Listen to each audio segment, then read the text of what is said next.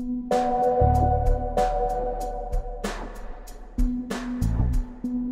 right, man, you ready to go? I'm ready to go. Let's do it. Dive in. So, Zach, it's a delight. It's a pleasure to finally have you in the studio. I've been looking forward to this for a very long time, ever since you blew my mind in Austin at the Conscious Capitalism Conference. We had a couple amazing conversations, and I was like, dude, you gotta like lay down some truths. come by the studio. So here we are. Thank you for making the time. Oh, excited to be here. I appreciate the invite. Yeah, I'm trying to think well, first of all, also thank you. Julie has a migraine. She's flat on her back, and so before we even started the podcast, for you guys listening out there, Zach put her through like an unbelievable treatment, and I appreciate that. Thanks. Oh, it was beautiful. She's an amazing human being. Yeah, she's cool, and she's been doing everything in her power to try to figure out like how to get on top of these migraines, and she's made a lot of progress, but every once in a while, like they just rock her world, and she's down for the count for like 2 or maybe even 3 days. I'm sure the timing's not a mistake that it was there when I showed up here, because I think a lot of times when we find ourselves in those intractable patterns, one of the things I've seen as a physician now for the last 17 years is that we can never heal ourselves. Mm-hmm. No matter how much we know, no matter how much we research, we can't heal ourselves. We're called into community through our ailments. And so her migraine may be calling her into more community with more people, more research for herself. I think that's a very astute observation.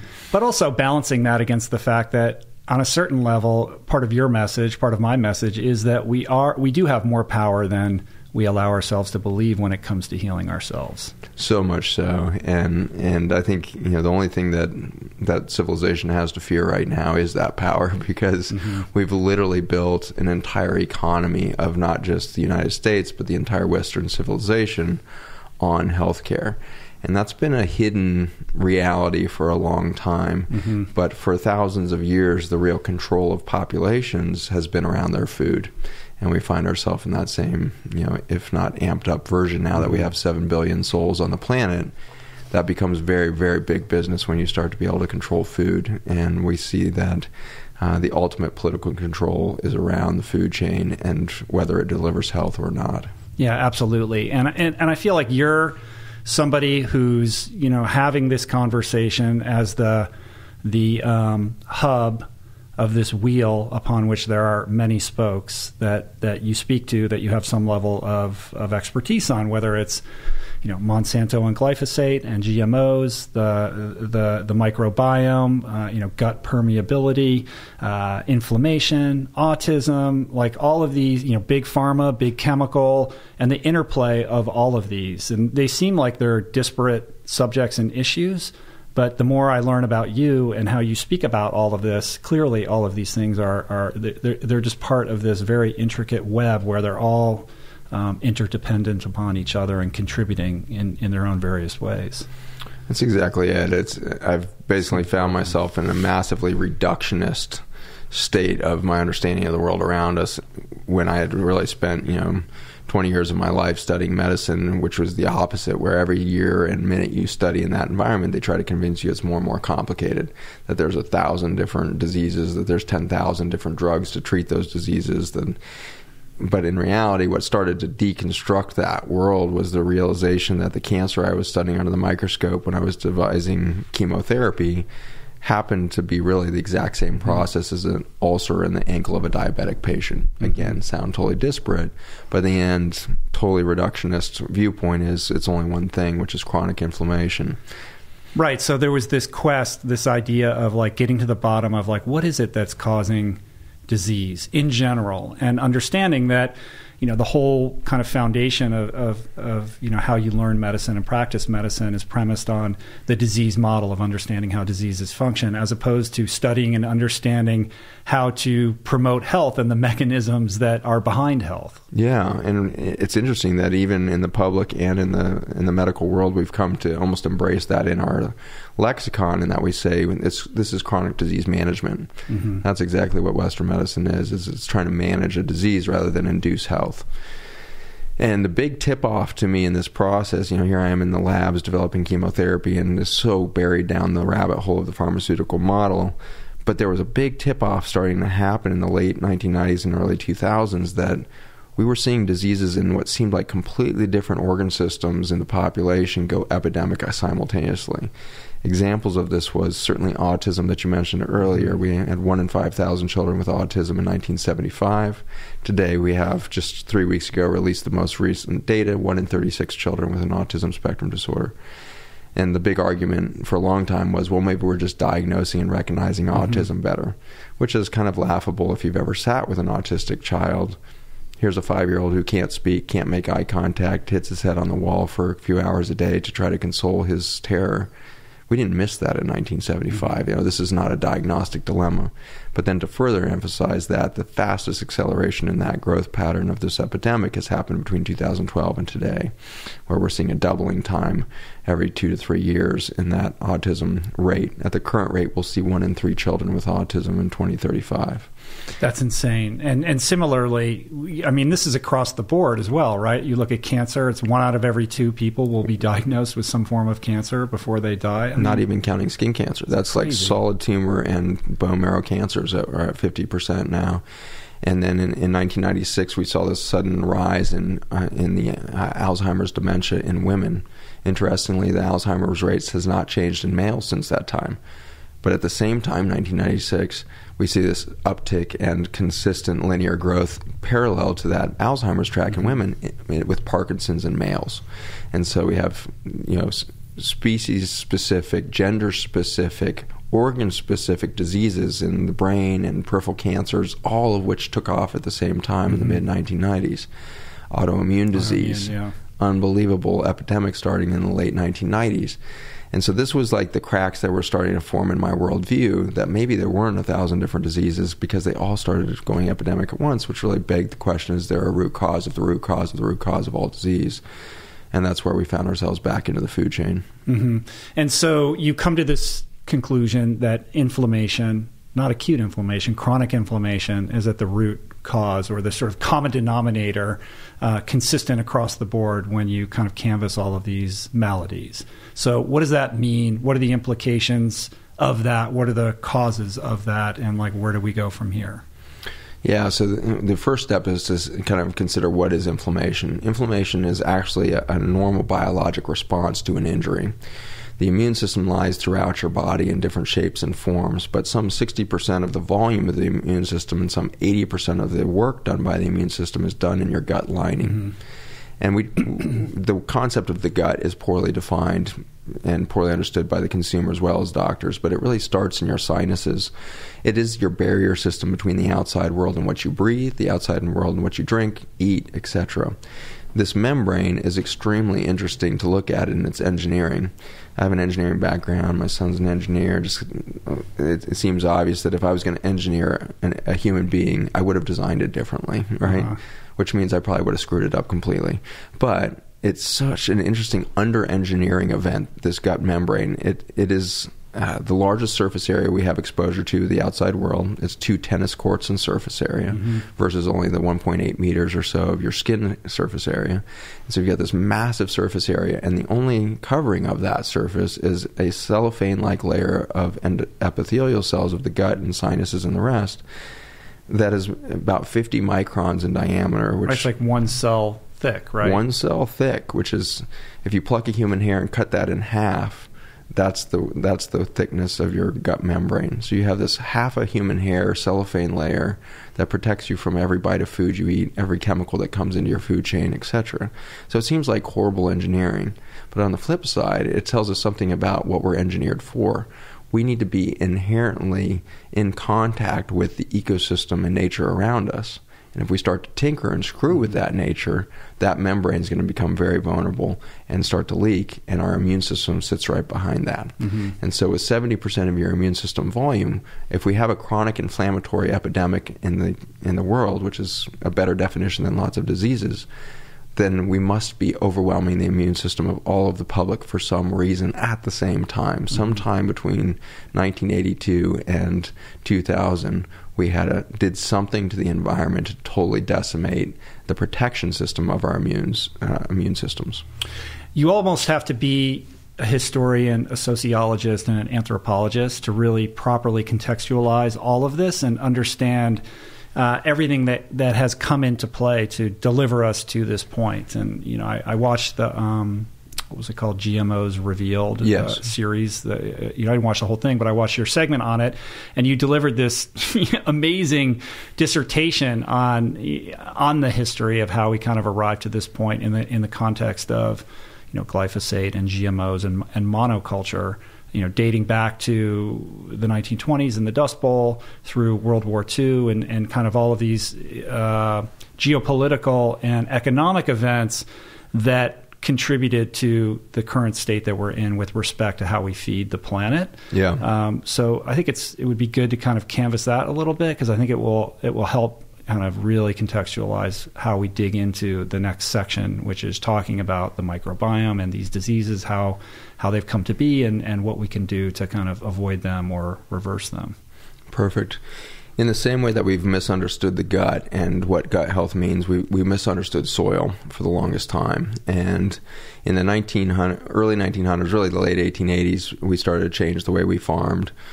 Simple things happened, like we went to steel grinding for wheat instead of stone grinding it, which meant we could get more of the fiber out of it, which means we created a higher gluten and a higher refined carbohydrate load in our flours and in our wheat system and everything else. So that's one example of a shift. But the main thing that happened is we started to disrespect the importance of crop rotation and soil rest, cover cropping, etc.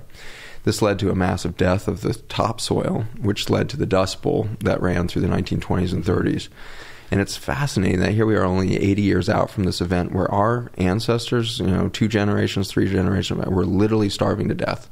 We had soup lines that went for days, across the entire Midwest, and houses were literally being buried in dust of dead soil that had died.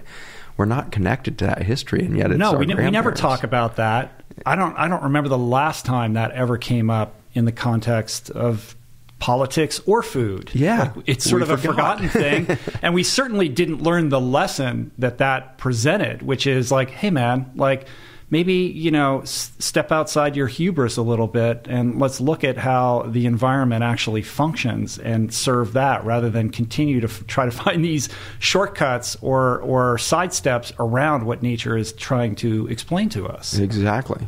And so my grandfather just passed away at 90, and he told amazing stories of his childhood where his family had one hog that they could butcher a year. And they lived on a little farm, raised their own chickens and everything else. And that one hog's meat had to feed the whole family for a year. And yet we see, a total forgottenness to that kind of connection to our food chain. And yet that's just 2 generations back. Mm-hmm. And so there's a lot of emphasis these days in the press and in the common literature of like paleo diets and all this stuff. We don't have to go back to cavemen to find a healthy diet. We need to go back 80 years. It was that close to our history that we were in touch with raising our own food. That's during the Dust Bowl, we actually, for the first time, started to outsource our food production because these people lost their local gardens and farms. Mm-hmm. So we started to rely on importing food for the first time, and we started to outsource that concept. Then World War II hit, and we did something interesting, which was started a huge marketing campaign for gardens, and they were called the Victory Gardens. And everybody, not just in the U.S., but in the whole alliance through Europe and everything else, were asked to plant gardens in their backyard to help support the troops with food. Mm. And by the end of World War II, we were growing 45% of our entire food source in our backyards. So these Victory Gardens... That's amazing. I'd never heard that either. I had no idea that was the case. And in some ways, it's interesting. So I started my nutrition clinic in 2010, not knowing any of this. And I decided to start it in the poorest communities in Virginia. Mm-hmm. And so I was in rural Virginia, total food desert. Most people ate the majority of their food out of gas stations because there's not even grocery stores to fuel the community. So they're literally surviving off of Twinkies and Little Debbie's, and then the hot dogs that rotate on those little rotisseries in a gas station. You always walk in and you're like, who eats those? And right. People are living on that as their only staple. And so I went into this community thinking this is going to be the hardest uphill battle ever to get these people into a plant-based diet, and it turned out to be exactly the right place to start the revolution, because these people were only one generation disconnected from that because they were 5th generation poverty. They were subsistence living to this day. And when I said you need to grow... Parents were farming, probably. Exactly. Yeah. And so you say you need to start a garden. They're like, well, grandma's garden is still out back. Like it wasn't even a challenge for their mind. It's like, oh yeah, we just need to replant the garden. And I watched families. There was a great Baptist minister down there. This African-American Southern Baptist minister got this message. He'd had a couple heart attacks, diabetes, etc. Told him plant-based food was going to be his cure. He said, oh my gosh, my grandma had the biggest garden. By the time I left Scottsville, this tiny little community, some 5 years later, he was feeding 40 families out of his own garden.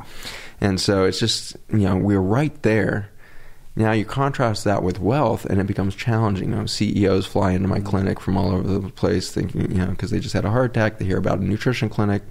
They come and you say, you need to grow a garden. They look at you like you've grown another head, because they're like, that's not even part of my reality, you know? So it's interesting how wealth has really been earned and recognized or won through a march away from connection to nature and a march towards convenience living. And so from our social structure and our building of wealth around it, we've divorced ourselves from the ability to be responsible and have an opportunity to engage with our own food. And this weird inverse relationship between obesity and actually being nourished, right? So we have these food deserts, and these people are all completely overweight, morbidly obese, but tremendously undernourished. Tremendously calorically replete, and nutritionally deficit, total desert. And so how does that happen? And it's interesting because it comes down to kind of what started to happen after World War II, which is we had this huge petroleum industry that was revved up bigger than it had ever been in the history, because we had all tanks, jeeps, mechanized warfare for the first time in human history on this scale. We had planes for the first time.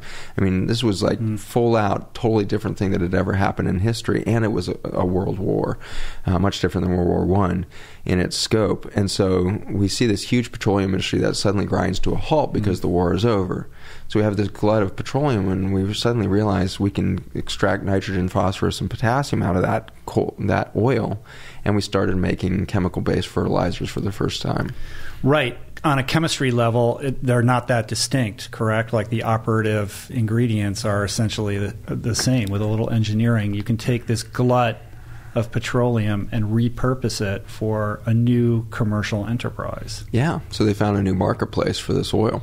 And it was a great message to the farmers who were still suffering with bad dirt in the Midwest, is like, you don't need to do crop rotation, you don't need to compost, you don't need to go back to thousands of years of farming tradition, just spray this chemical on there.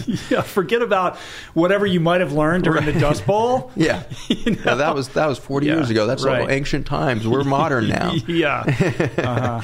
And so these farmers started using it, and it became a revolution for them. And it was actually called the Green Revolution of the 1960s. And so the Green Revolution was actually use of nitrogen, phosphorus, potassium, or NPK fertilizers. And the NPK fertilizer did turn plants green because nitrogen and phosphorus do that. But what was lacking in those plants for the first time in human history was the nutrients and the medicine that should always have been in that food. And so the plants became weak. Just like a human being who lacks nutrients, their immune system goes down. And when a plant's immune system goes down, it becomes prone to viruses, pests, and it can't excrete the stuff from the root system that would keep weeds at bay. And so now the plants are getting attacked from the outside, if you will, and the chemical industry says, no problem, here's a new chemical weed killer, here's a pesticide. And so the farmers got themselves locked into this codependent relationship with chemical fertilizers, then chemical drugs for the plants to keep them alive despite a failing biology underneath the surface there. Right. Akin to taking a drug to deal with the symptoms of some ailment that you have that creates a whole battery of side effects that then require you to take another drug to deal with those. It's just an environmental version of that. It's exactly the same thing. And in fact, the drugs have been the same in a lot of ways. The main drug is antibiotics. Western medicine really got its first foothold with penicillin, our first antibiotic, and that happened to be in the 1940s with World War II. And so we developed in the same decade the antibiotics that would kill the bacteria in our body with the antibiotics that would kill the soil. And I say antibiotic because these chemicals that we were using as pesticides are largely antibiotic rather than what you would think of maybe a weed killer or something. And the most famous of these, of course, has become Roundup, the most single successful chemical warfare that's ever been sold on the planet.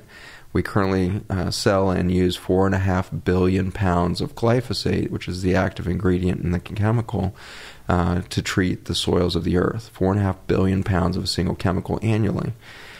That chemical was never patented as a weed killer. It's only been patented as an antibiotic, and then it was repatented as an antiparasite, antifungal. Yeah, that was the original purpose of it, correct?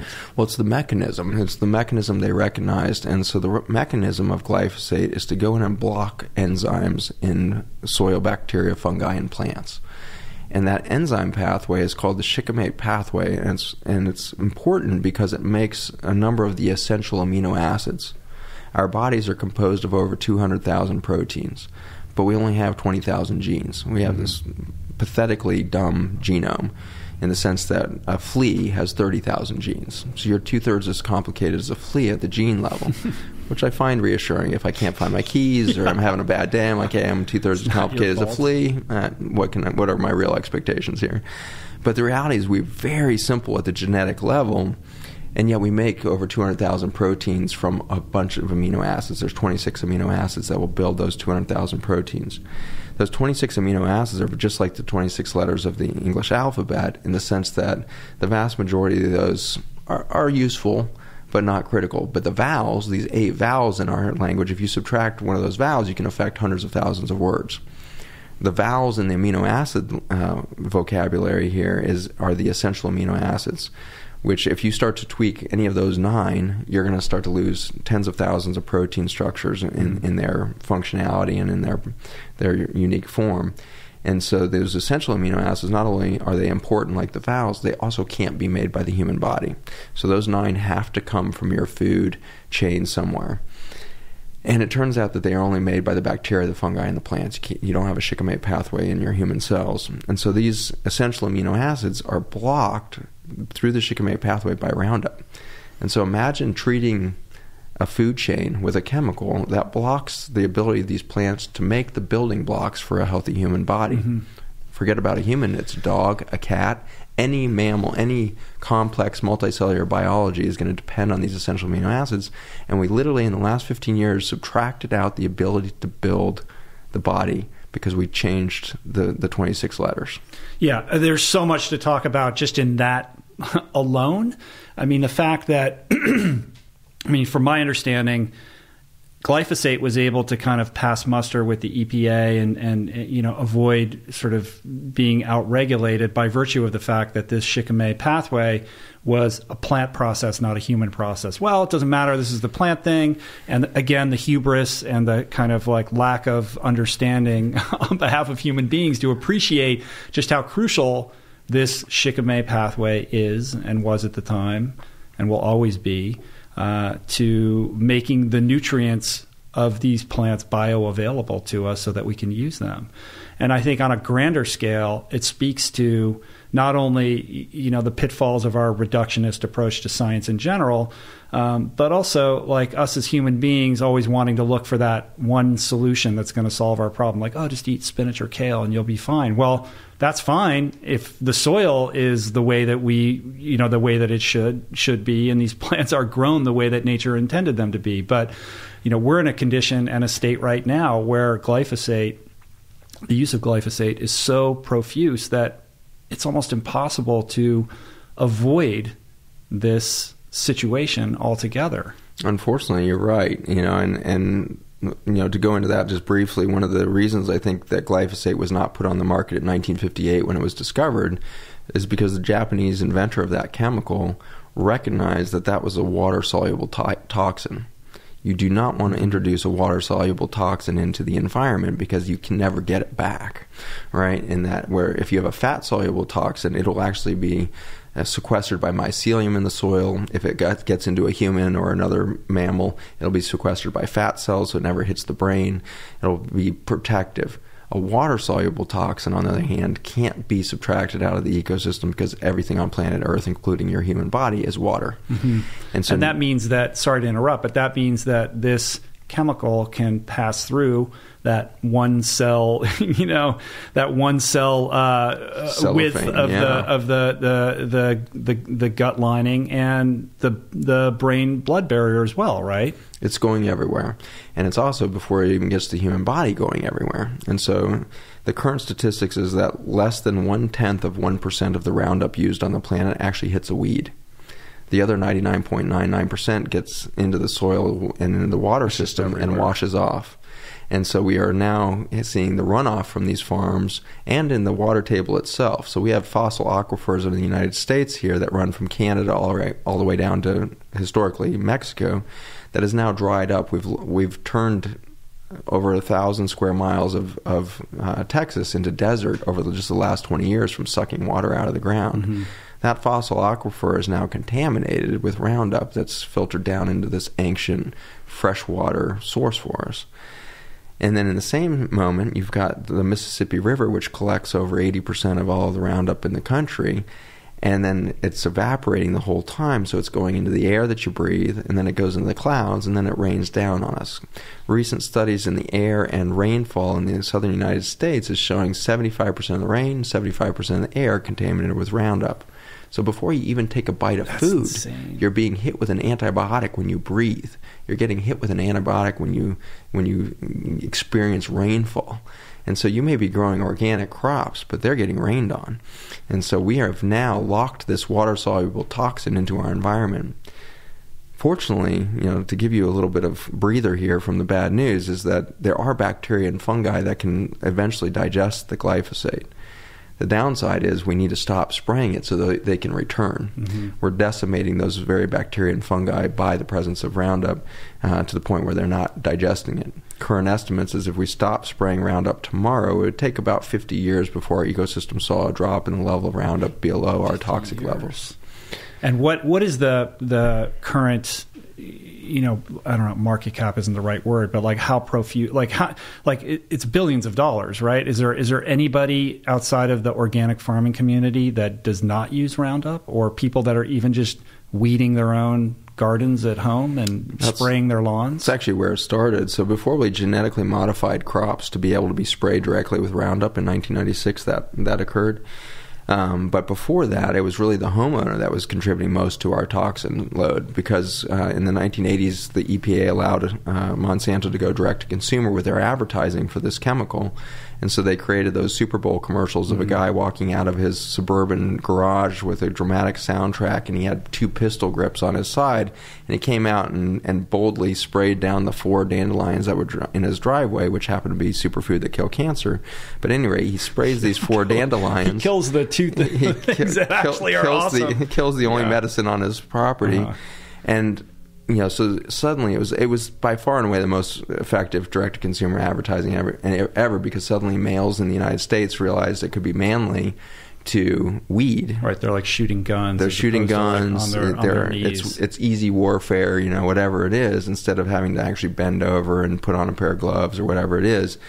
And so we started broadcasting this stuff across driveways, sidewalks, patios, into our own garden spaces and everything else. And that the difference between a homeowner who's going to go through a couple gallons and a farmer who will go through tens of thousands of gallons, the farmer is super careful with the usage because their margins are so low. Mm-hmm. The homeowner doesn't care, so they're spraying it down, and they might use a quarter of a gallon of glyphosate in an afternoon, whereas a whole farm might treat the entire 1,000 acres with that same quarter gallon. Mm-hmm. So the smaller the user, in some ways, the more dumping of this chemical they were doing. So by the 1980s, we were drinking Roundup out of our municipal water systems. Just getting into our water system. That's unbelievable. Well, let's take a moment and just kind of canvas what the discussion is around glyphosate, because I think it's worth mentioning that as soon as you bring this up, we start to venture or tiptoe into this world of crazy conspiracy theories, and you must be some insane hippie person to be bringing this up, and don't mind him, he's just a wacko, he's a whack job, he's a marginal character. We know this stuff is safe, it's been around forever, it's been vetted, the EPA, they're on it, they know what's healthy for us. If it was dangerous, they would have outlawed it. And this has been around for a long time, and there's no indication that anybody's getting sick from this. So what are you talking about? Yeah, if the conspiracy theorist was right, then we'd see 1 in 2 people with cancer, we'd see 1 in 30 kids with autism, we'd see Parkinson's going crazy. Yeah, they're literally repeating back, if it was toxic, we would see literally what we're seeing, And so the reality is the public health statistics have gotten so grim in the last 8 years that nobody can call this a conspiracy theory anymore. Right, but it's almost like, but where's the smoking gun? The smoking gun is what's been missing. Mm-hmm. That's what we found in 2012. So in 2012, we found it backwards. I don't think anybody's actually smart enough with the human gray matter that we're given to actually create a paradigm shift prospectively, right? So every great, mind that we look to in past, Galileo or, Ben Franklin or anybody, we said, they discovered something, or, Edison. These just came at moments when the evidence got so overwhelming that it became obvious, right? And so in the same way, in 2012, the evidence was getting so overwhelming that we were onto something in the nutrition world. But at the time, I was still thinking cancer therapy, because my background was in chemotherapy development. And so when I found these molecules in soil that looked similar to the chemotherapy I'd been making, a lot of bells started ringing of like, what is that? Where did it come from? How is there medicine in the dirt? Like, where is that coming from? And within a few weeks of that discovery of those molecules, we found out that bacteria and fungi were making these specific shapes of these carbon molecules. And that really closed the loop for me, because there had been some papers coming out in the mid-2000s in the cancer world that were starting to say that the bacteria in your gut were predicting which cancers you would get. If you were missing these bacteria, you would get prostate cancer. If you had these bacteria, you would get breast cancer. That was so radically bizarre and out there for our current model, even to this day, as to how cancer worked. But now you fast forward 8-10 years, and now there's tens of thousands of articles that are showing that genomically, the bacterial genome is way more important in determining cancer than the human genome. And so this reality was hitting. And so in 2012, when we discovered these chemicals that look a little like chemotherapy that are made by bacteria and fungi in the soil, it suddenly closed the loop of, oh my gosh, what if the bacteria in our gut is doing the same thing? What if the bacteria and the fungi are actually our best source of medicine for everything? And so that's the direction we were going. But as soon as we put this into petri dishes with cancer cells and beyond, we suddenly realized, no, there's something way deeper happening with this information stream coming out of bacteria and fungi. And it was my chief science officer, Dr. John Gilday. He's a PhD in genetics and cell biology, and he was the first to realize that we had put our finger on the glyphosate toxicity issue, is that this communication network from the bacteria and fungi was actually supporting the protein structure in our gut lining. And so it turns out that the gut is held together, these trillions of cells that make up that cellophane layer, by tight junctions. These are Velcro-like proteins that hold one microscopic cell to the next to create this coherent carpet of 2 tennis courts. And he had recognized before this, and a number of other labs had started to publish, that glyphosate seemed to increase the permeability of this membrane. And nobody was really sure why yet. But we suddenly realized that if this bacterial communication network was in there, we couldn't injure the membrane. It became bulletproof to the glyphosate injury. And so in that journey, we started to really study glyphosate and its relationship to the human cells, because like you said, Monsanto's been swearing up and down that there is no harm to the human body, because the shikimate pathway only exists in bacteria and fungi. Well, that may be true regarding that enzyme target, but the classic thing with any drug is it always has off-target effects, right? And so that's why drugs have side effects, is they don't actually go and do exactly what your doctor says it's going to go do. It's going to hit a bunch of other receptors and do other things. The side effects of glyphosate that are outside of this shikimate pathway is direct injury to the protein structure that holds your gut lining together. This would be bad news if that was it. But it turns out that every macromembrane in your body, the blood vessels that fuel your entire body with oxygen and nutrients, are held together with the same tight junctions. The blood-brain barrier that protects your peripheral nervous system and your brain, same tight junctions. The kidney tubules that are held together to detox your body, same tight junctions. And so what's happened as we've introduced a chemical that's directly toxic to this Velcro-like protein is we turn into leaky sieves on the front end, gut leak and nasal sinus leak. And so every time we breathe, every time we eat, we're starting to leak and our immune system gets overwhelmed. Then the blood vessels that are supposed to deliver either an immune response from peripheral or get nutrients to some distant space is also leaking, and so we're getting permeability of the blood vessels. Then you get to the blood-brain barrier. This is supposed to be the holy of holies. A peripheral nerve or the brain is supposed to be protected against everything in your blood, because even glucose, which is the main fuel for your brain, should not get into the brain in an unregulated fashion. It will damage the nerves. And so the holy of holies of the central and peripheral nervous system is being destroyed. And so if that's true, if glyphosate was really damaging that, then we should see a massive explosion in neurologic injury to children and adults starting in about 1996. And that's exactly when we see this steep increase happening in autism, Alzheimer's, Parkinson's, neurodegenerative conditions like MS, autoimmune diseases, and all the rest. That just blows my mind. I mean, it's unbelievable. Essentially, what you're saying is this compound, glyphosate, undermines the integrity of how your body kind of holds itself together, essentially. Precisely. And it's not only the gut that starts leaking, all these other systems start to fail because the permeability of those cell linings is compromised, correct? And so this creates an enhanced chronic inflammatory response that is also undermined because the delivery of that response is compromised by the permeability of the circulatory system and the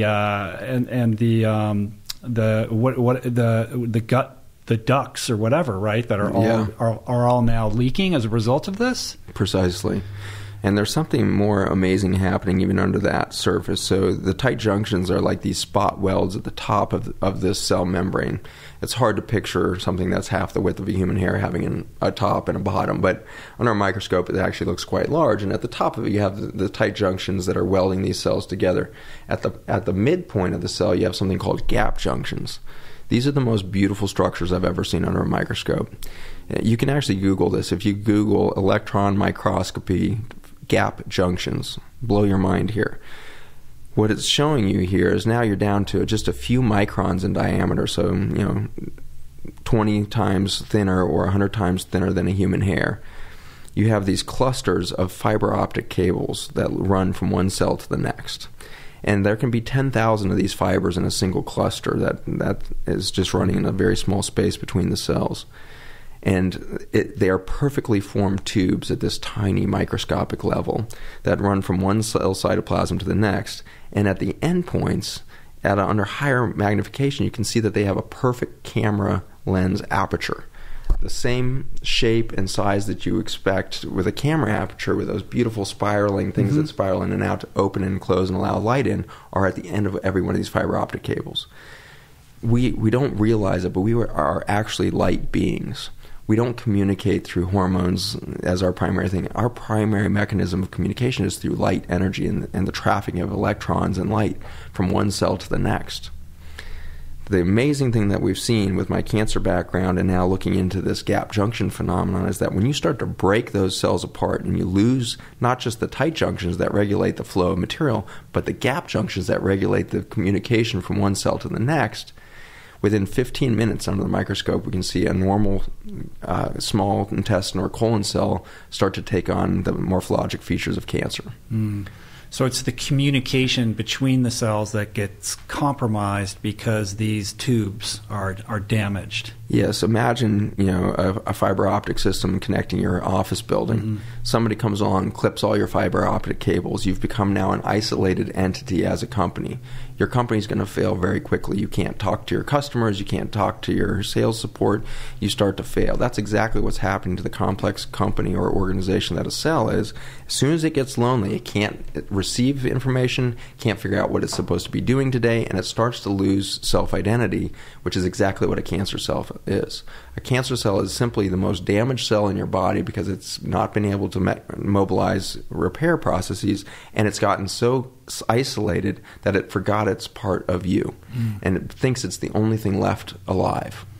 And so it starts to divide like crazy. It's the only thing it can survive, as opposed to, what is it called? Apoptosis. Apoptosis, right? Which is when everything's functioning properly, that would take over, and it would be kind of performing its own suicide. Exactly. And so apoptosis, or this other concept of autophagy, which is this autophagy or consumption of damaged cells, both of these phenomena happen when a highly damaged cell is still in communication with its neighbors. It says, oh my gosh, I just had major genetic injury from over sunshine or whatever the source, or some chemical in the food. All I need to do is kill myself, and a stem cell will come and replace me instantaneously. That breaks down when you get isolation and loneliness, and you start to have one opportunity to survive, which is proliferate. And so these tumor cells are by far and away the most damaged and lonely and really weakest cells in the human body, and yet we've built a $480 billion chemotherapy industry to go try to kill the most damaged, weak, vulnerable cells in your body. Mm-hmm. It's a completely backwards thing. I get that, and I get, the leaky gut and all the kind of autoimmune disorders that would occur as a result of the gut permeability being compromised. But how does this function? Like, what is the mechanism with respect to Alzheimer's and Parkinson's? Perfect. So it turns out that, again, the humbling journey that I've been on is to recognize as a doctor, and perhaps just as a human, is we are barely human. When it comes down to the sheer number of non-human cells we carry within us that we are completely dependent on, we are just a fraction human. To give you a sense of the numbers, we're somewhere around 50 trillion human cells. That sounds like a massive number. It's one of the few numbers you'll hear that's larger than our national debt. But it turns out that we have somewhere around 1.5 quadrillion bacteria, and probably 10 times that in fungi. And so we have 14 quadrillion microbiome elements within our body, and then we have 14 quadrillion mitochondria that live inside ourselves. The mitochondria look like bacteria, but their DNA actually looks like a virus. It's a little ringed DNA strand. And that organism lives inside our cells. It's about 100 times smaller than a bacteria. And these guys are teeming in our cells. The average human cell when we're born has 200 mitochondria per cell. Mm-hmm. If you go and look at any biology textbook, it's going to show you 2 or 3 mitochondria inside a cell. Not right. Yeah, that's what I always thought. Yeah. I always thought there was just 1 or 2 or a couple, or maybe usually just one. Right? Yeah. But I knew that you could influence that. Like, a lot of endurance training is about increasing that mitochondrial density. Yes, but exactly. I didn't realize 200. 200 per cell, and it gets crazy when you talk about the brain that you just asked about. A neuron can have 2,000 mitochondria in the axon, or in the neural body. And so the brain is the most ATP demanding organ we have. When we're asleep, for example, you think of the 70 trillion cells in our body that are teeming away and working all the time. 50% of the calories burned at night are entirely burned by the brain. Mm. And so it's this incredibly demanding energy suck is the neural environment. And so that's going to be the first, therefore, to show damage to the mitochondria. And the hallmark of Parkinson's and all the Alzheimer's conditions is that we start to lose mitochondrial shape and form, and therefore their productivity of not just ATP, which is the fuel we run on, but also the metabolites that are burned through those mitochondria that are our communication network that goes through those fiber optic cables that we just talked about. And so in the course of a neurodegenerative process, we lose energy and we lose the healing kind of potential in the intracellular environment because we're losing that communication network. And is that the same mechanism at play with autism when we're talking about this sort of gut-brain injury dynamic? Precisely. And there's threefold to the autism thing, and they can all map back to exactly what we've talked about. Every autistic child will have a very abnormal microbiome. They have horrible gut issues, typically like green, stenchy stools, a lot of them, diarrheal illnesses, a lot of irritable bowel, bloating, constipation, the whole pattern. And then they have leak. And so they're highly permeable across all their systems, and they cannot detox. And so if you look at the blood and the hair analysis and bone marrow biopsy, for example, of a child with autism versus a non-affected sibling in their home, that kid is going to be loaded with mercury and other toxins from the environment that their siblings and family that are eating the same food in the same environment aren't experiencing. So that autism child is the ultimate leaky sieve. And so everything in their environment starts to do it. And one of the troubles of chronic inflammation is once it occurs, it actually accelerates this sponge-like effect for other toxins to follow. And so our children are turning into these sponges for toxin and that autism thing expressing itself. After that leak happens, the mitochondria, of course, are being damaged at a very high rate because they are the front line of all these toxins coming through the food chain, and they're super sensitive to them. And so they start to lose mitochondrial capacity. We do a study in our clinic that's called a phase angle that measures the electrical potential across a single cell. And that study shows us that in optimal health we can run around a level of 10. We die around a level of 3.5. If our electrical charge drops down to 3.5, we lose the ability to traffic water and other nutrients across cell membranes, and we die quickly. And so between 10 and 3.5 is kind of where life can happen. As we age, that number tends to drop. So we can get a kind of biologic snapshot of a child coming into the clinic based on its phase angle, or an adult for that matter. But it's startling to find that we can find 4-year-old, 5-year-old children with autism that have a phase angle equal to an 85-year-old person. And so what we're seeing with autism is an acceleration of the aging process at the neural environment that is akin to elderly dementia, but at age 2, Precipitated by this chronic inflammation. Precipitated by first the vulnerabilities, then the leak, then the chronic inflammation, then the drop in mitochondrial potential, then the inability to hydrate the inside of the cell. And what kind of studies and research have you done on this? I assume you've published on these issues. Like, what is the status of it? It's been really interesting to watch that. So we've put a ton of science out in the form of white papers, and then we got a couple of peer-reviewed journal articles published in the last 2 years. We have clinical trials that are ongoing that will be published in this next year. And so it's been a really fun journey to watch this happen. But in the same time, we've seen massive results at the individual level. And so we now have over 100,000 users of the product consistently for the last 5 years. And we've seen just, miracles after miracles that only take one person to show, right? You don't need a large clinical trial of 100,000 people to show something dramatic. And so in this journey, our patients have really taught us more than our science lab, because you can tell so much by the complexity of a human assay. Our bodies are our ultimate biology kit, and it's telling us exactly what's happening at 1,000 different levels simultaneously. And so when you see people who have had chronic inflammatory conditions for decades suddenly reverse that, it's not a product that did that. The only thing that can reverse disorder of that kind of long-standing state is the human body itself. You're regaining your own innate capacity to heal, which every cell has the capacity to do that. We already mentioned apoptosis, or programmed cell suicide, but long before you get to the suicide state of the cell, you've got tens of thousands of machinery running all the time in the form of enzymes that are correcting DNA damage, doing protein analysis and breaking down damaged proteins, recycling those, kicking this whole thing in. And so what we have seen with this communication network from bacteria and fungi is it's orchestrating the extracellular matrix environment, which is the first time we've ever had a supplement take care of this environment of the tight junctions, the gap junctions, and beyond. And so it makes so much sense in the end when you think about where do bacteria and fungi live in the human body. Well, they live outside of our cells. Right. Outside of our cells is a very unprotected space, much like the soil in your garden. Inside your cells, we're taken care of by our mitochondria, and they make oxygen-based redox molecules that are that communication electrical energy that goes through fiber optic channels. Oxygen redox molecules can't survive outside the protected environment of the inside of the cell. And so it makes sense that the bacteria and fungi that first developed in the soil, perhaps, became adept at communicating across long distances in uncontrolled environments. And the way in which they did that is this family of molecules that we discovered in 2012. It has a huge carbon backbone that makes it stable in any sort of pH, osmolality, etc. And that stability allows one bacteria to talk to another bacteria at a distant site, or one fungi to pass information on to another, or in this case, when they touch the human cell surface, the microbiome is communicating with the mitochondria. So we've showed direct communication between a sterile product. There's no bacteria and fungi in the product Restore.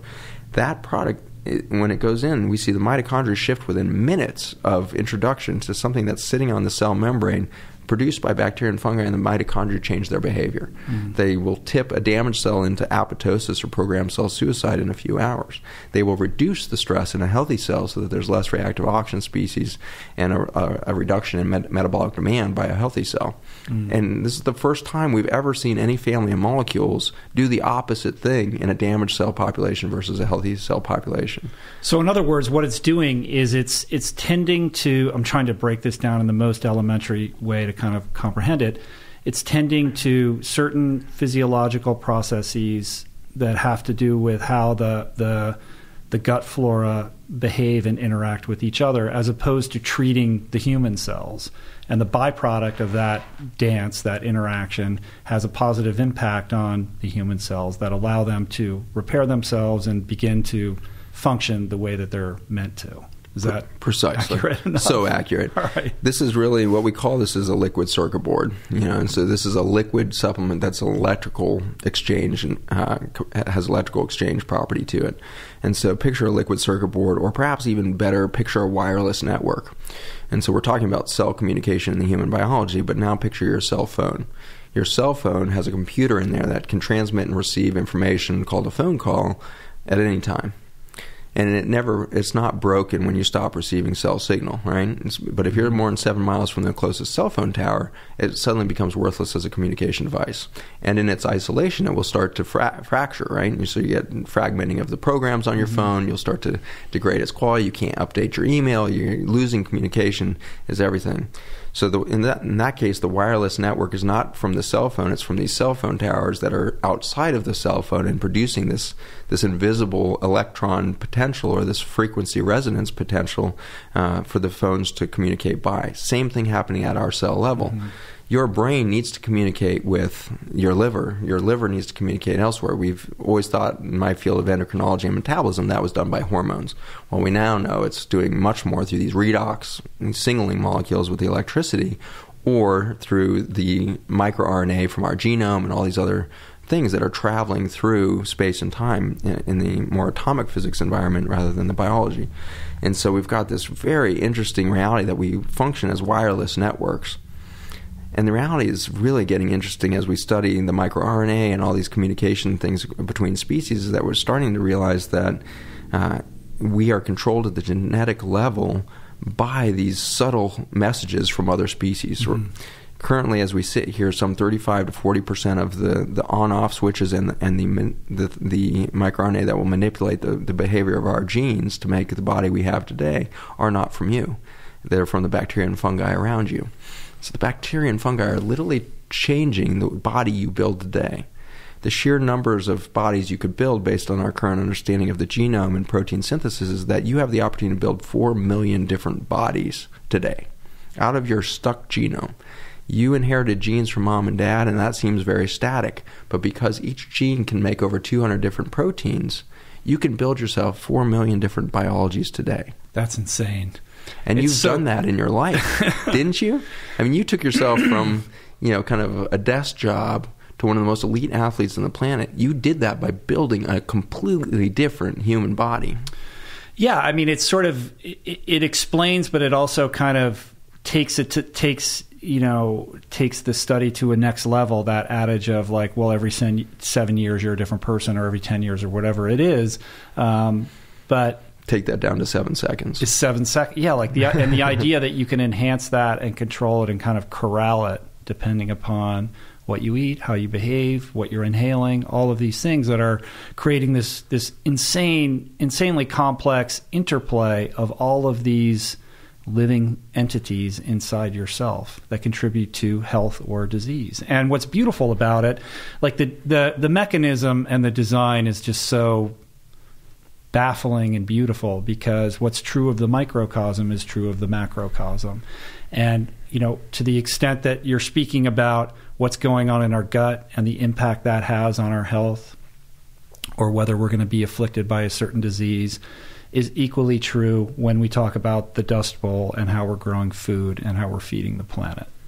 Yeah. Yeah, and it is liberating. I mean, all of this has sounded like a lot of bad news, but identifying a problem is so much of the solution. Mm-hmm. And so now that we identify the problem, look, we've put into our food chain a chemical that deletes the ability to build a healthy human body. We've put into the food chain a chemical that deletes the medicine out of our food, which we didn't have time to talk about, but that same shikimate pathway makes the alkaloids, which are the medicinal features of our food, is deleted by glyphosate. So we build a diseased body, we build a food chain that doesn't have the medicine in it, and then we take away the most vital thing, which is this microcosm, macrocosm phenomenon you just talked about. So far I've been describing to you that we are losing the identity between the outside world and our immune system by the breakdown of these membranes. We get leak. That's literally taking away self-identity from the immune system, and so we get autoimmune disease where we're starting to react to our own body as if it was foreign. In the same way, at the macro level, I believe we're losing our self-identity as human beings as we start to leak. And we start to become majorly depressed, panic disorder. We start to get lost down these rabbit holes of doubt, insecurity, fear, guilt. We have spiritual crisis. We have relationship crisis that's on an epidemic level equal to cancer and beyond. The ability to stay in human relationships seems to be the most complicated thing that we could possibly endure right now. It's because we are literally losing self-identity at the cell level because we are eating a chemical that breaks our self-identity at the cell level. That is fascinating. But it's true. When you look at the depression statistics, you look at the mental health statistics, you look at the opiate explosion, like all of the indicia are there that we are ailing, emotionally and spiritually and mentally as a society as much as we are physically. Yeah, and I think there's exceptions to that. I think you see this in the disease process, which is so interesting. A sickness happens, and it results in an immune reaction and a healing process. I think that's what's happening to our society right now. We have a sickness and a disease on the planet of loss of self-identity and human consciousness of our purpose here, only to trigger the ultimate healing process, which is to realize that we're all one. We are all on one mission to find truth in ourselves and through one another. And ultimately, like we started the conversation about your wife, we are calling in community. We are going to overcome the isolation of our cell phone era. We're going to start to touch each other more. We're going to hug each other more because we have to.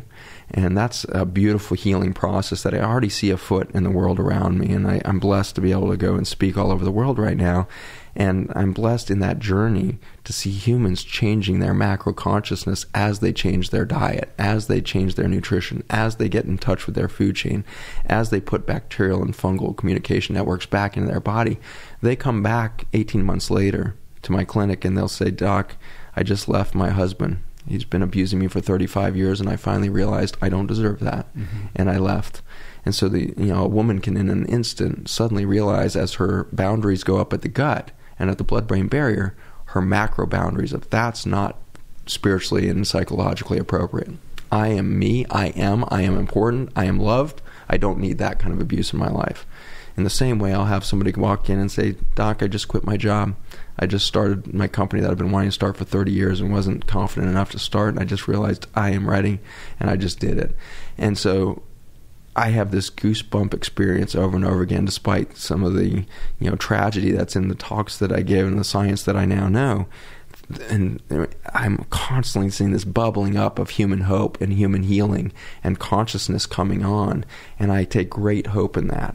I take great excitement that if a few of us can become conscious and aware and awake right now, it has a ripple effect that is so quick. And it has to be quick because one thing we can be certain with, no matter what background we come from scientifically or politically, we can agree that any society faced with 1 in 3 children with autism will collapse under a financial blow that is inescapable.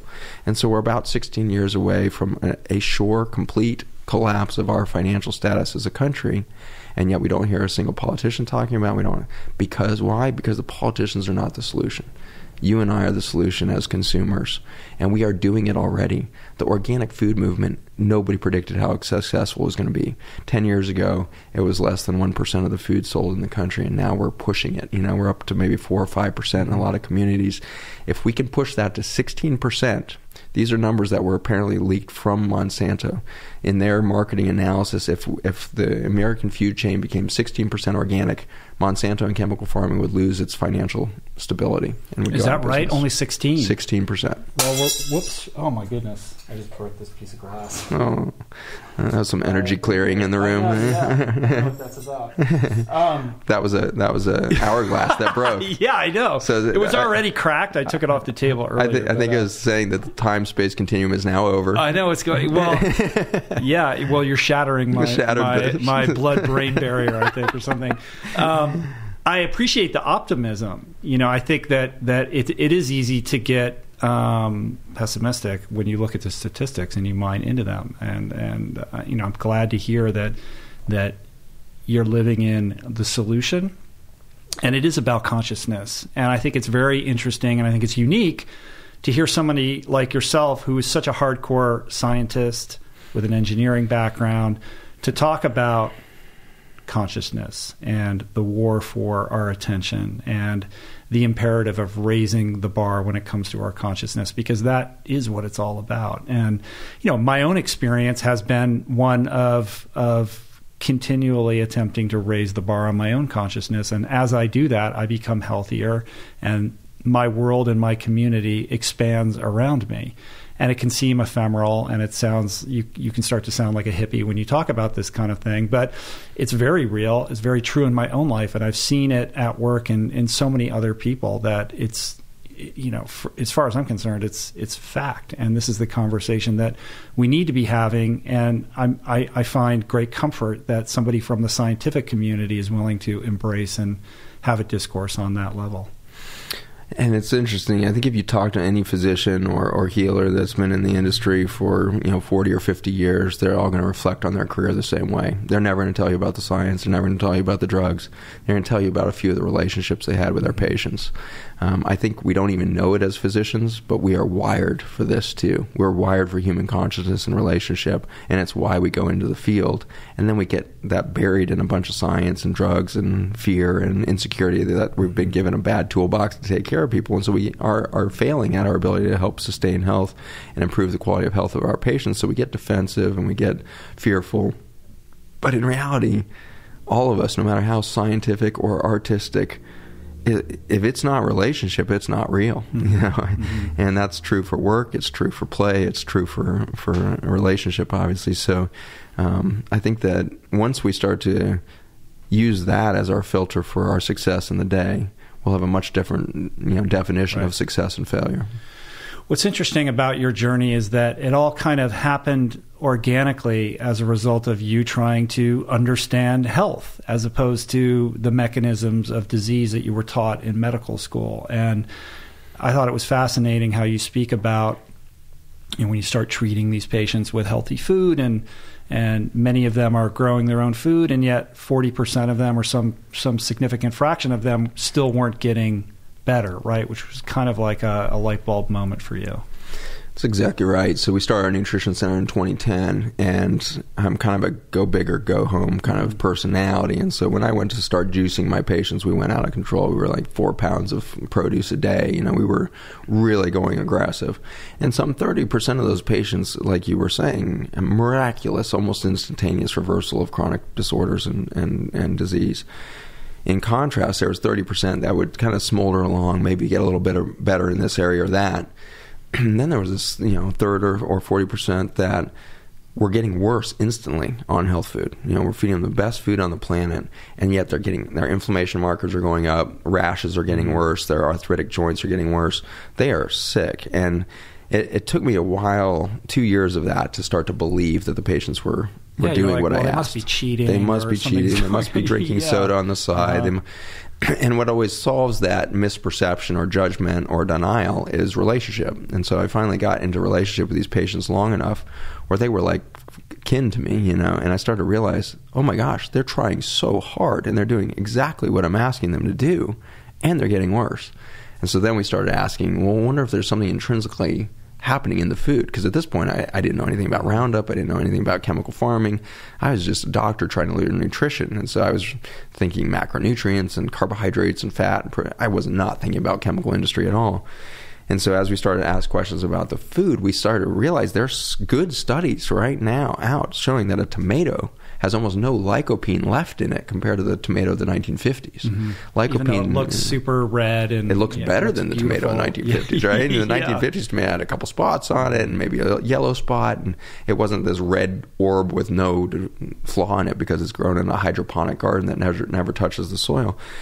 And so they look great, but there's good science now showing that our food has literally been deleted of the nutrients and not just the fuel, but the actual medicines within it. And so in that journey, then we started to ask, well, what the heck happened to the tomato that it lost all of its nutrients? And then the next question was, it must get that from the soil. And it was in a 90-page white paper in the Soil Sciences that I found that molecule that would shift my whole universe in 2012. Yeah, it's crazy. And it really speaks to this, the importance of really considering the macro when it comes to nutrition. Like, it's one thing to say, like, oh, eat a plant-based diet, get your greens or whatever, or make sure you're getting a lot of fruit and vegetables. But if you don't have an appreciation for how, when, and where those foods were grown, and everything that goes into that, then as well-intentioned as you may be, you very well may be missing the mark. Exactly. And I think we can circle this right back to this concept of relationship and consciousness. What's the difference between a tomato that's grown by your child in the backyard, and you guys go out there and tend it every evening, and that kid grows up for a summer with this tomato plant?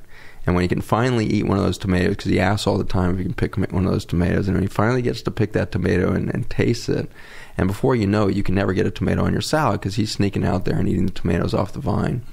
What's that kid's consciousness and relationship to that plant and that food versus the adult who runs to the store, rush between work and home, pick up 4 hydroponically grown tomatoes that have never touched the earth? You don't even have a sense of concept of where that thing comes from. It's probably from Chile or Mexico or some far-flung space of the universe. You have no idea the work that went into creating that vegetable at all. And in reality, most of the work was probably not done by a human or even the sun. It was probably under fluorescent lighting. It was probably in an artificial environment from start to finish. What's the consciousness of that tomato? In contrast, what's the consciousness of a piece of corn grown in the middle of a 1 million acre corn farm that is growing row after row after row of a genetically modified food that doesn't have the nutrients or medicines that it was made to be? What is the purpose of that corn? It's gone. The corn knows it, I think. There's a decrease in energy field in that corn, and it's weakened, and we go and consume that. Our beef consume it. We consume the beef. The beef are nearly dead by the time we eat that cow. Chickens even more so. A third of the flock of the chickens by 6 weeks are already dead from invasive infection. And then we butcher the surviving animals at 6 weeks and call them boiler chickens, and we put them in a Chick-fil-A sandwich or whatever it is. And suddenly we've got this maelstrom of stress in what we think was just a bite of food. The plants that animal ate was stressed. The animal itself was on the verge of death when it was finally killed. And then we put that in our mouth and we wonder why an hour later we're having a panic attack. Yeah, I think I'm trying to remember who I was speaking to. I believe it was on the podcast. Somebody was talking about how they've actually done studies on the impact of the hormonal stress that these animals are experiencing when they're slaughtered and what that does to the human body. This is one of my main areas of interest right now. We've got large-scale cattle trials going on up in Canada right now with a product that we've developed for cow intestines. And we're super excited about. So it's like Restore for cows? It's like Restore for cows. And and next is in the poultry and then the pork. We're super excited about it on so many levels. Number one, it reduces the amount of gut stress and methane they produce. Methane from cows is the number one greenhouse gas produced in North America right now. And so we're going to reduce greenhouse gases by successfully implementing something that reduces the stress of the gut of the cow. So that's really cool. But more importantly, it reduces the pain that the cow is in. And more importantly, perhaps, it reestablishes the self-identity of the cow. And this is what you see lacking when you walk through a feedlot. I've been blessed with the opportunity to be on feedlots in the last few years, and it's fascinating to be a medical doctor in a clinic that's full of a lot of autistic kids and then go on a feedlot. You see the exact same macro traits in a cow on a feedlot as you do as a child with autism. They're skittish. They can't make eye contact. They skitter away from each other. They startle at any sound. They have lost their filter systems just like the autistic child have, and they are prone to respiratory infections. They all have acidic guts. I mean, their biology is just like an autistic kid. And yet here I live in Virginia, where we have these bucolic rolling hills with all these grass-fed cows walking all over, and then they're sent just in the last few days or weeks or months of their life to a feedlot for fattening up. And so I know those cows that are around my fields. My daughter's favorite animal is the cow in a lot of ways. And so we'll stop on the roadside, and these cows will look at you for an hour, staring into your face, blinking at you. And then you see them a couple months later on a feedlot, and they are an autistic behavior. And so we're seeing this collapse of awareness of the animals we're consuming. And not only is it hormonal, it's actually, again, at the genetic level. 99% of the human genome and some similar percent in the other large mammals is actually not making any proteins. It doesn't make a gene. So 99% of our genome makes what we call it junk DNA. Literally, scientists are calling this junk DNA, 99% of the genome. What's the chance that nature put 99% of the genome in junk? Right. Well, it turns out it's not junk at all. It doesn't make a protein, but it makes something called microRNA. These microRNA turn on and change from second to second and tell your genes exactly what the environment's doing. So if you become stressed, or you think your life is threatened right now, or you're lonely, or you're fearful, or you don't know where truth is, you start making a totally different population of microRNA that goes into your bloodstream, courses through you, and actually can excrete out of you. In your breath, in your saliva, in all of your secretions, you're putting out microRNA to tell everything in your environment that there is fight or flight going on. There is a war, and you're losing it. That's what the cows are right now putting into their bloodstream, into their meat, right before they die. And so they're now butchered, and it goes into you. And now you eat that. And we already know that 5% of the microRNA in your bloodstream is from your last meal. And so your last meal is literally now going into your genome and telling your genes which genes to turn on and off and which proteins to make from those genes.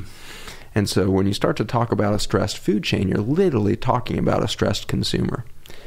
If all of this is true, then we should see a very close correlation with antibiotic use and mood disorder, anxiety disorder, panic attack, major depression. And it turns out those studies have proven out very well. One course of antibiotics increases your rate of depression by about 25% in the following 12 months. Whoa. One course of antibiotics, 25% increase in your risk of major depression. One course of antibiotics, there's a 19% increase in anxiety attack and panic disorder. If you have two courses... Because of the disruption of the caliber and quality of the gut flora? Exactly. So you've now wiped out the gut flora with the antibiotic, which means you've now lost the restore-like molecules that are doing that wireless communication network, which means you're now leaking across the membrane, which means you're now over-inflamed there, and the neurologic system is starting to get hit as the blood-brain barrier fails. And so that's one course of antibiotics. If you now take it up to 2 courses or above, we can get up to 60% increased likelihood of major depression in a year with multiple courses of antibiotics. The rate at which we're prescribing antibiotics as physicians hasn't changed in the last 15 years, which is an interesting statistic. Like the general perception is we're using more antibiotics all the time as doctors.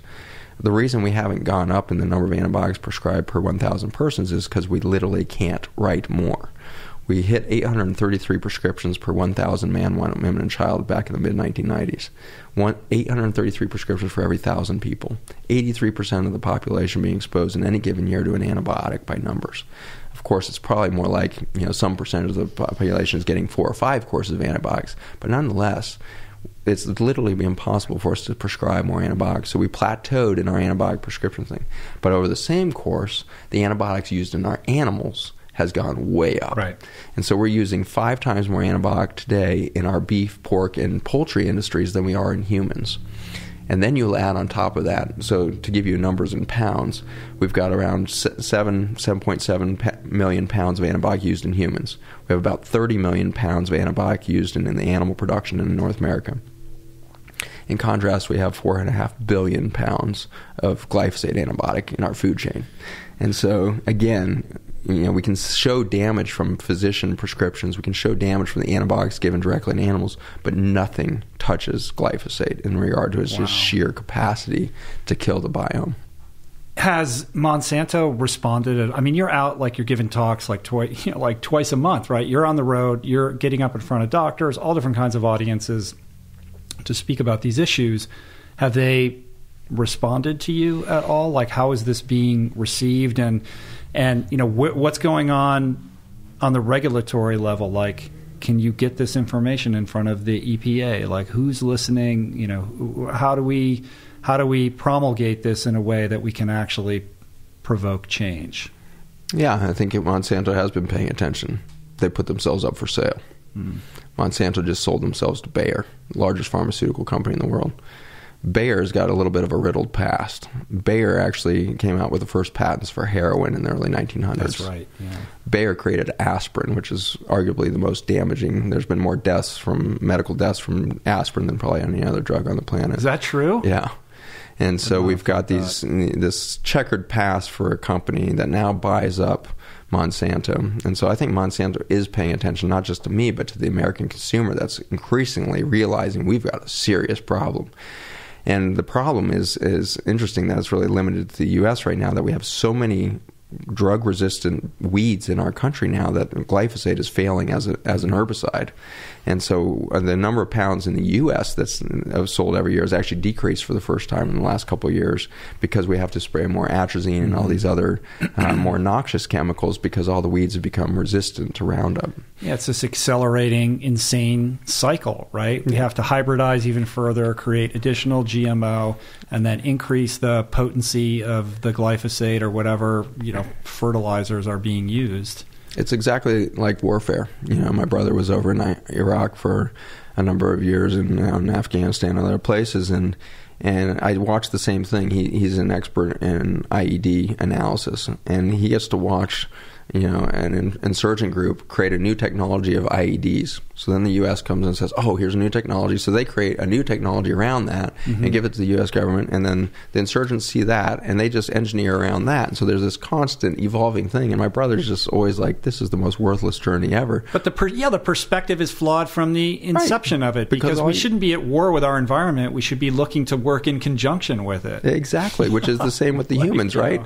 We shouldn't be killing the insurgent. We should just go sit down and talk to the insurgents. All right, but Zach, we have to feed the planet. GMO is the future. There's a lot of smart people, very smart people, who are telling me, people like Bill Gates, look, you want to feed the planet? You want to feed everybody? We're going to have 10 billion people soon. How are you going to do it? GMO is how we're going to do it. So get out of the way, be part of the solution, or and let us do our job. That's right. We're going to starve to death if we don't have GMO. 1996 was the rate of starvation on the planet any higher than it is now? No. We have exactly the same distribution of starvation and famine going on in the world as we did in 1996. Many would argue it's actually worse now than it was in 1996 before we had GMO crops. They talk as if it's some distant past that we were relying on normal crops. In 1996, we were just fine. We can scale farming in this country logarithmically by just stopping the subsidies to pay farmers not to grow anything. Right? We have so much farmland that can feed the world, and the biggest misperception with GMO is that it increases crop yield. You have to be extremely myopic or short-sighted to believe that it increases crop yield. Because if you are killing the bacteria and fungi in the soil, what's the chance that soil is going to keep growing lots of crop in 10 years? The answer is zero. And so they address that in the short run by more NPK fertilizer, more chemicals to get in there, more chemicals, herbicides, pesticides to deal with the sick crop. But by 7 years in, farmers are recognizing drops in their yield. And the fact is, GMO is not going to feed the world because you are killing the soil in which the plants grow. And so you're not going to survive much beyond 5 or 7 years with your soil if you're constantly spraying the Roundup in there. And you can palliate that for a long time. You now have dead soil that you keep palliating with chemicals, but the reality is you're never going to feed the world on sick and dead soil. So how are we going to feed the world? We're going to do it by the farmers. All we really have to do is give back farmers are the most resilient, most brilliant problem solvers I've ever worked around. They are so damn smart because they're paying attention to Mother Nature. The scary thing, though, is that our farmers are at like average age 67 in this country. We don't have a younger generation learning the wisdom of our experienced farmers. But I think there is a generation of millennials who are interested in permaculture and are studying sustainable ecological systems in farming. Like when I was in college, nobody was going to, go work on farms in, Costa Rica and Hawaii, and now that's a thing. So I'm actually encouraged by that. I'm absolutely encouraged by that generation.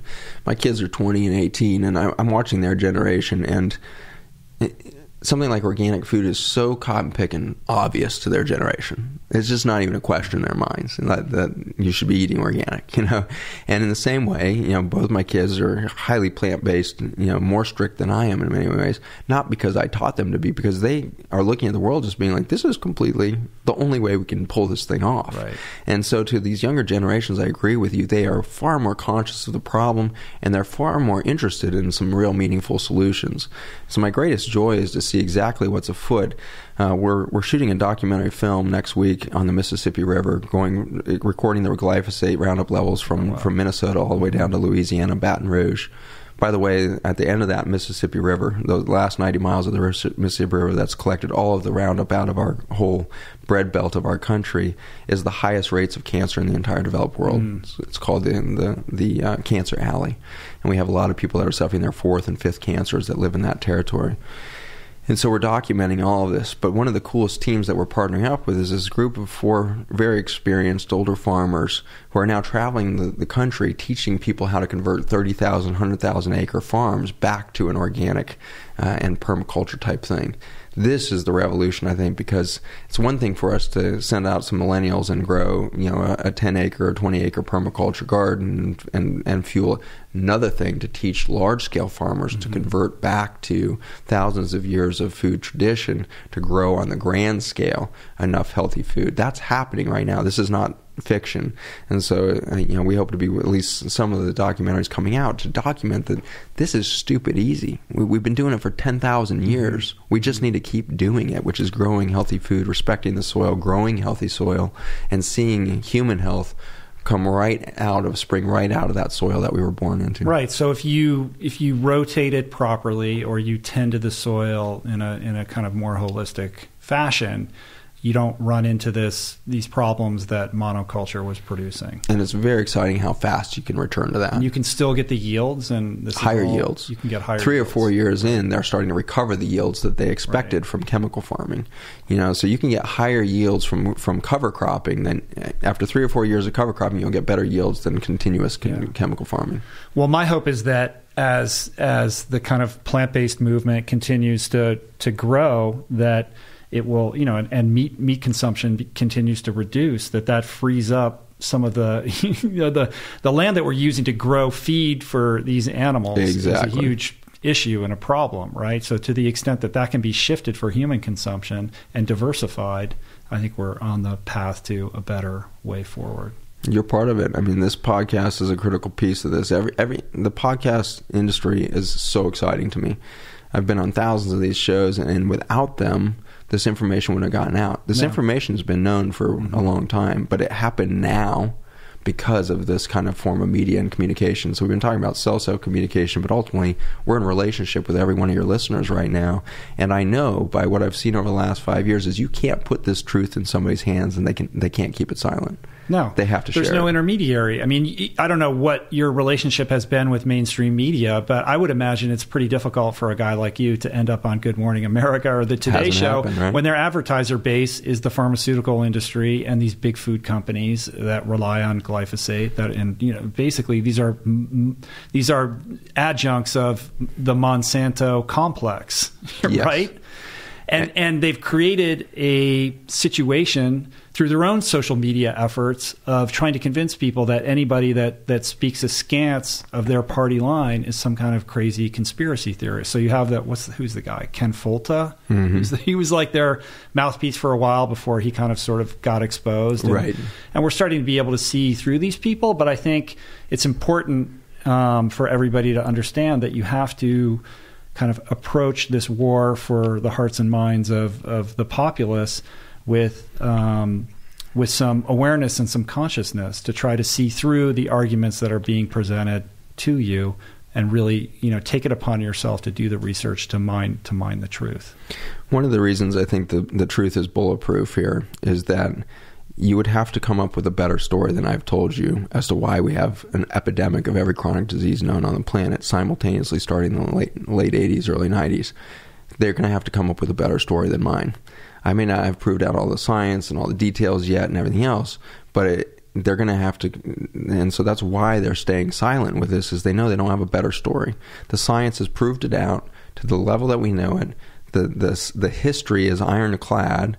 The public health data is ironclad, and so they would it's stacked against them. And so we see the largest food owner in the world selling themselves for $66 million to Bayer. $66 million is nothing in this world.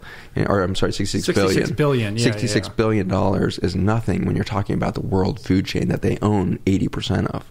But it's this sort of union of pharma and chemical, right? Exactly. So who would want to own a company that's main product takes the medicinals out of food? A company that makes medicine. And so that's literally what we do. Let me give you a little bit of an expose if you don't mind this dragging out a little bit longer. Man. We can go as long as you want. Like, I just want to be conscious of your time, but I hear you. I could talk to you all day. So we have to cut it short. Like you have to please come back because there's plenty more. Yeah, we haven't even touched the surface of all this kind of stuff, but go ahead. So my background with chemotherapy, there's one of the most widely used chemotherapies on the planet is called vincristine. Vincristine, it turns out, is a naturally occurring alkaloid, one of these medicines in food, that occurs in a lot of the superfoods that you would think to eat. These alkaloids are made through the shikimate pathway that glyphosate blocks. We've literally subtracted out of our food chain this form of chemotherapy, if you will. We now grow the way in which we produce vincristine. You can't do that in a test tube. You have to get it from plants. And so the way they do this is they create huge baths of algae that create vincristine, and we extract it from the plant source, and then we purify it down to this single chemical, and we sell it for $28,000 a gram. It's some tenfold more expensive than gold. As like an anti-cancer. As a chemotherapeutic regimen. Wow. But this is available if you were just eating foods the way that they were naturally designed. You would have a constant, low-grade, non-toxic available vincristine that would be bathing the cells to make sure that if there was cancer there, it would be informed and die off. Wow, that's crazy. All right, so you've painted this sort of dystopian picture of food in America. Glyphosate's in everything. It's in the rainwater. Even if you're growing an organic garden in your backyard, the chances are the soil is compromised. How can we move forward? Like, what are some of the things that we can do to rectify this and to eat as healthy and take care of ourselves as best as we can? Perfect. Concrete next steps for you. If you're listening to this, you're trying to put heads or tails together. Let's keep it simple now. Before you even worry about what you're going to put in your mouth, let's start thinking about mechanisms for you to reintroduce the microbiome to your body. Number one, and my very favorite one, is to breathe as many environments as you can. Turns out we can repopulate our microbiome not just by eating it through fermented foods, which I love, but by breathing the bacteria and fungi in our environment. How do you do that?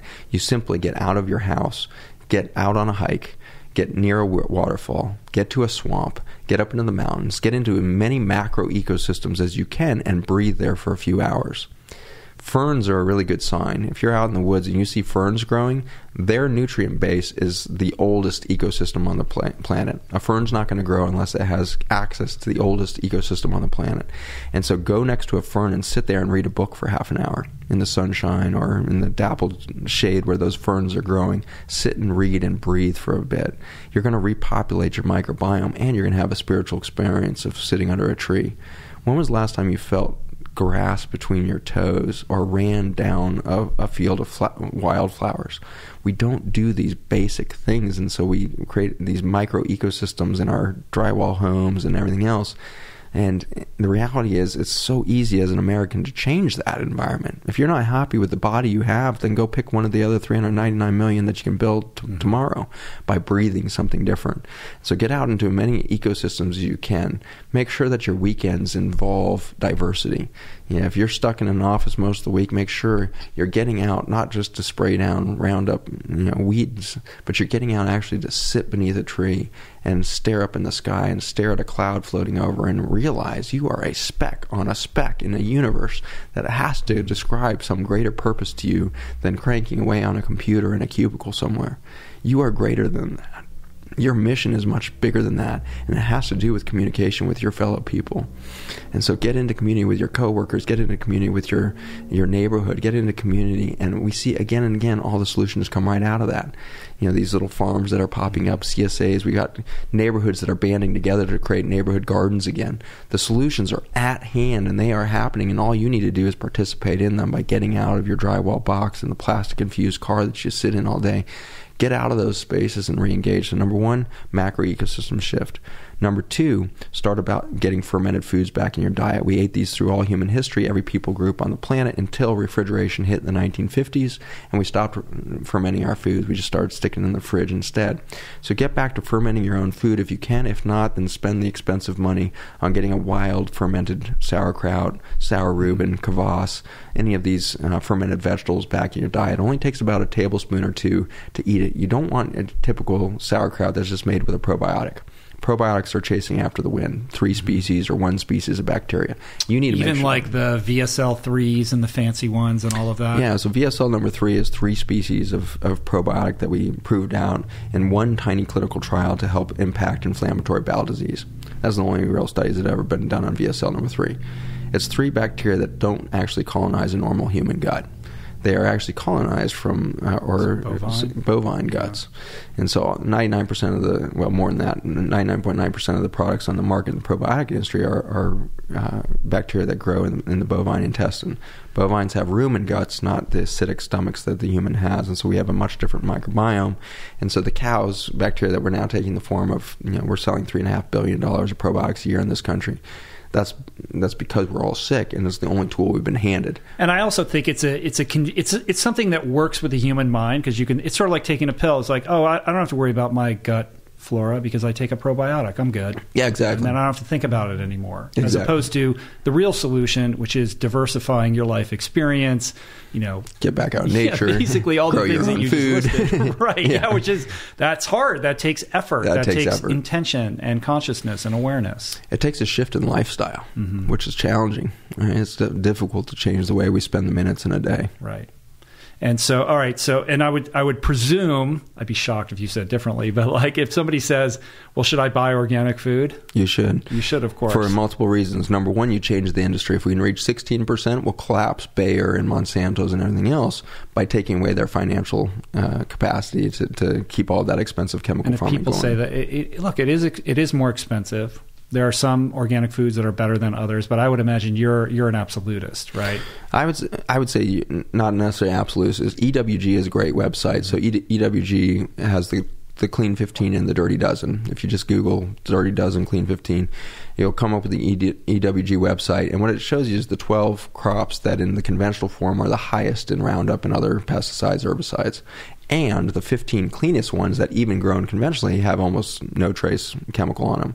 And so in this way, you can, if you're really strapped for money, you can go to the grocery store and knowing, okay, an avocado doesn't need to be organic. There's hardly any pesticide, herbicide that's detectable in avocado, even if it's conventionally grown. However, it's a strawberry. Be absolutist. Never put a non-organic strawberry in front of your children. That is a chemical bomb right there. And so those are the ways you can kind of start to tease out where do we have to be absolutist and strict and where can we kind of be a little more lenient. Ultimately, it's really exciting because the demand of organic crops is dropping the price. And that's natural, right? We're going to get cheaper crops in the long run. Right, when you see the crops. Costco's and the Walmarts and all of that becoming the biggest retailers of organic food. It's crazy. So that is a huge paradigm shift. Speaks well to the If you don't know about Thrive Market, do that. Thrive Market online is such a brilliant concept, and they're literally passing on wholesale prices of organic food to the consumer. And you can order your groceries online. They come the next day. It's an amazing, beautiful model they have. They're a sponsor of this show. And Gunnar is a friend. Gunnar is wonderful. I was Gunnar's lawyer in a venture that, like, back when we were both living different lives. Oh my gosh, way back. fun. I go way back with Gunnar. Oh, he's a wonderful guy. Right, so he's got a great vision and has pulled together something beautiful there. Well, there's an unintentional plug for your supporters there. So, but yeah, I mean, so I think the argument that it's more expensive is quickly being proven wrong. It's not more expensive to grow healthy food. It's cheaper because you're not spending all that money on the chemical fertilizer, pesticides, and everything else. It may take a few years for the farmer to realize those profit margins, but that's better than being stuck in a completely, feudal state of codependence on a chemical farming industry where you're never going to get out of debt if you're a chemical farmer. What is your opinion on all of these new microbiome tech startups where you can have your gut flora tested and evaluated, and then you get this litany of sort of advice about how to proceed? It cracks me up in a large degree. It's like, because what are we really going to learn? We're going to find out that we have leaky gut. which it always shows. And we're going to find out that we're sensitive to most of the foods we eat because we have a leaky gut, not because the foods are bad. And then we're going to find out that we should eat more fruits and vegetables. And so in the end, the genomics are never really going to prove out anything other than the obvious, because the obvious has taken us such few decades to destroy.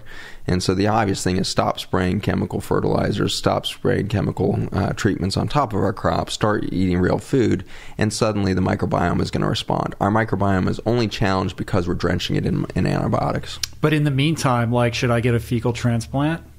I would say no, and the reason is because, again, it's a transient fix, right? So, it can be a great tool for somebody who's dying from C. difficile colitis. Like a really acute problem, right? Yeah, so intractable autoimmune disease, or your insurance company will only pay for C. diff colitis. That's the only indication they'll pay for. But out of pocket, there's a lot of places around the country where you can start to pay for fecal transplants. But the reality, that's just a patch job in the end, because the microbiome turns over every 3 days. So if you're not supporting that microbiome that you just translated into that recipient with a new diet, with a new environment, with something that would sustain that microbiome, it's going to be gone in 3 days. Right. And so that's where the misperception of the utility of fecal transplant kind of comes in. Right. And I would imagine that kind of hand in hand with that is some awareness of how we navigate the world in terms of like how we over sanitize everything with the Purell everywhere, and all, the way that we wash everything. And, what's your position on like just basically antiperspirant and soap and showering a lot, and like all of the kind of, human behaviors that we've all agreed on are sort of what we do, and the impact that has on health and gut health. Yeah, it's all. And I'm going to let you go. I promise. We're all at every one of those levels. We're separating ourselves from nature, right? Mm-hmm. And so something like an aluminum-based deodorant, one of the most tragic things for a neuron. You can't do more brain damage, I think, with a topical therapy than an aluminum-based deodorant. And so we need to phase those out. They need to be illegal. We've proven that aluminum gets into the body. We've proven that aluminum is the most toxic thing to neurons. We've got to stop the use of aluminum-based cosmetics. And then you mentioned soap and showering. Obviously the place in which we used to get most of our magnesium was from bathing in live streams and ocean water.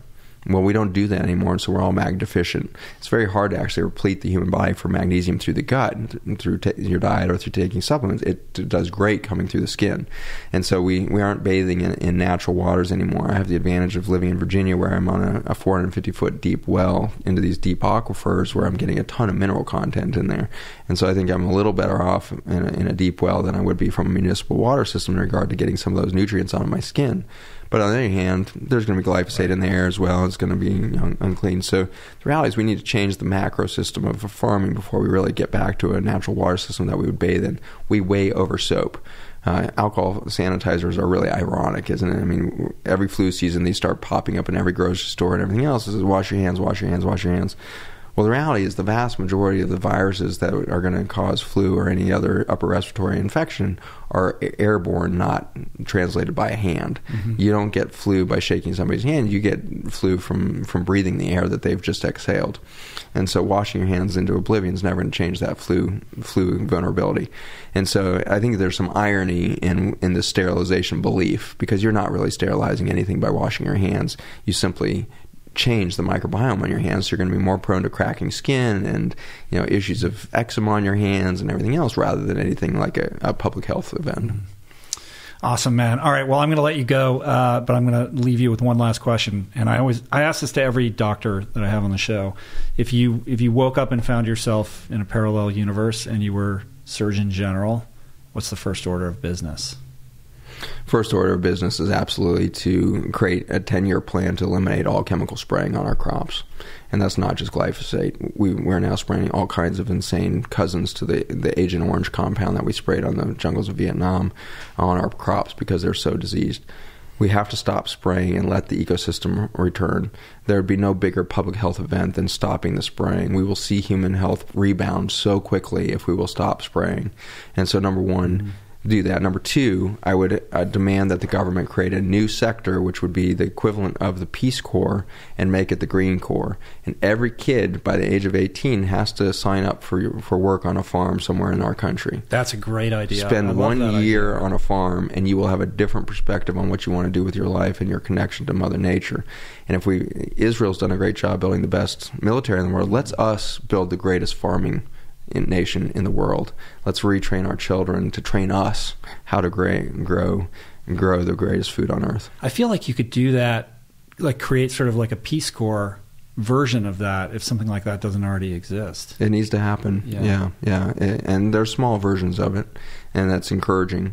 There's a nice elementary or high school in our community in Charlottesville, Virginia, that now has a specialty track for advanced kids who are kind of gifted and talented program where they can actually opt into this high school from any school district in the area, and they run a greenhouse themselves, and so they'll spend 3 years with a greenhouse during high school, and they come out with directions into botany, biology, and all kinds of different science fields.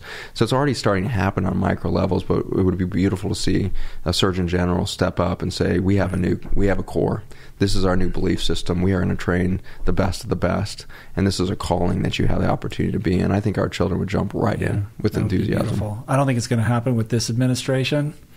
But maybe it's just crazy enough to do something like that.